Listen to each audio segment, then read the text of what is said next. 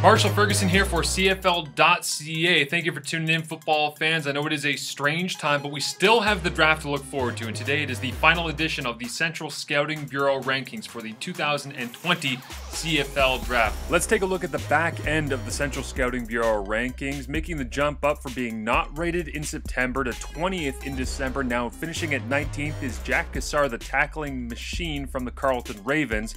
Another big jumper is Cam Lawson, who went from not rated to 15th and now finishing at 14th. And the biggest jumper in the back half of the Central Scouting Bureau rankings is Southeastern Louisiana defensive lineman Isaac Adeyemi Berglund, who jumps up 5 spots from December after being not rated in the first Central Scouting Bureau rankings. Now let's take a look at the definitive rankings in the top 10 of the final Central Scouting Bureau rankings. At number 10, it is Mason Bennett, defensive lineman for North Dakota. Now he drops 2 spots in these final Scouting Bureau rankings from December to now. I think a lot of that has to do not so much with him dropping off in performance. Obviously, we don't have a lot of numbers to go off of, but the idea that there are, coming up in just a second here, 2 previously not ranked defenders who have jumped up into this top 10. At number 9, Montreal defensive back Marc-Antoine Dequoy.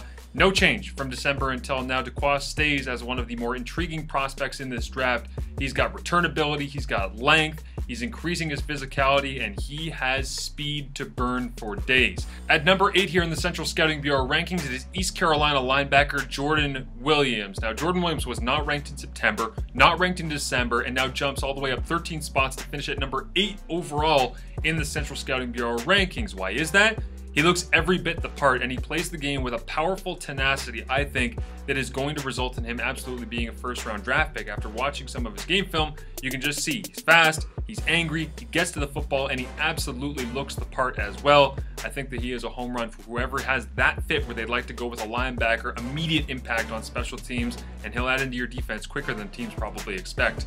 At number 7, Ohio quarterback Nathan Rourke. He drops 4 spots since December. Now, I'm not sure why Nathan Rourke has dropped off a little bit here. It could be because maybe the pro day didn't go so great that he filmed and sent it to teams. It could be maybe the interviewing process. It could be lack of interest in a Canadian quarterback, depending on some of the other things stepping up, different positions, receiver, defensive line, offensive line. Or maybe it's just that there's guys making a move all over the place and Nathan Rourke slides backwards a couple of spots. But whatever team gets him, if he does not go to the National Football League, we'll be very happy to have the Oakville native. At number 6, this one's really interesting. Michael Hoyt, Brown defensive tackle. Now he is 6'4", 290, and similar to what we just talked about, not ranked in September, not ranked in December, jumps all the way up 15 spots to be at number 6 overall in the final Scouting Bureau rankings. He is a 2-year captain, a 4-year starter, and for me, the way that they were able to access his skills was just scratching the surface at Brown. When this guy gets into a CFL training camp, he very quickly is going to become a game changer. It's amazing that he was kind of hidden for so long, but as evaluators shift through all of the names and all of the position availability and all the free agency and the rosters, they start to figure out who really matters, and Hoyt has absolutely risen to the challenge here throughout the offseason. At number 5, Dejon Brissett, receiver out of Richmond in Virginia. He's been to a couple of different schools. The way that he is going to impact teams, I think, is going to not necessarily be the big play receiver right away. I think the expectation of a top 5 Scouting Bureau receiver is always, well, he's got to be able to score a touchdown every play. I think Brissett could do that over time. Right away, though, I think he's going to be a really nice addition, a good piece to a national receiving corps, who, if he develops the way that he can with his athleticism and some of his size, other attributes, could be a really good player in the Canadian Football League. At number 4, the Buffalo Bulls offensive lineman Thomas Jack Cardilla moves up 1 spot, started 11 games at right guard for the University of Buffalo this past season, helped block for an offense that had a school record 3,200 rushing yards and allowed a program low 8 sacks as well. His pro day went pretty well, and he continues to rise up the boards. At number 3, from the University of Alberta, offensive lineman Carter O'Donnell steps in, the top-ranked U Sports prospect for the 2020 CFL Draft. Why is that? Checks all of the boxes. He's my top overall pick in my first mock draft that came out on CFL.ca. He's got the size, he's got the ability to move very smoothly, he's got heavy hands, everything that you want in an offensive lineman to be able to be a difference maker. Again, you look at the success of championship teams, whether it's Saskatchewan, Winnipeg, Hamilton, otherwise, that were very good in 2019.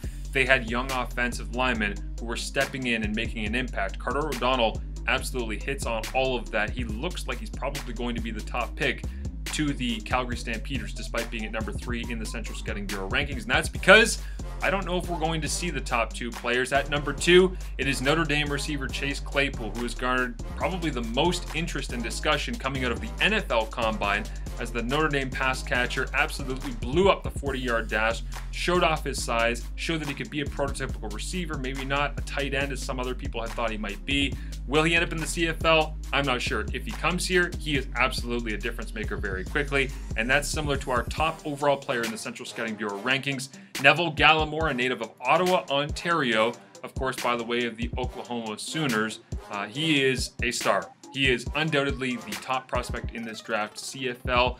In the NFL, he's looking at being possibly a late first round, second round pick, at the latest a third round NFL draft pick. And that means, again, not going to be up here in the north, but if he does come north, you'd have to think the Ottawa Red Blacks would be worthy of spending a draft pick, maybe even their territorial draft selection at 19th overall on the very, very talented Neville Gallimore. For all of the coverage leading up to the 2020 CFL Draft, make sure that you stay tuned to CFL.ca for updates and more.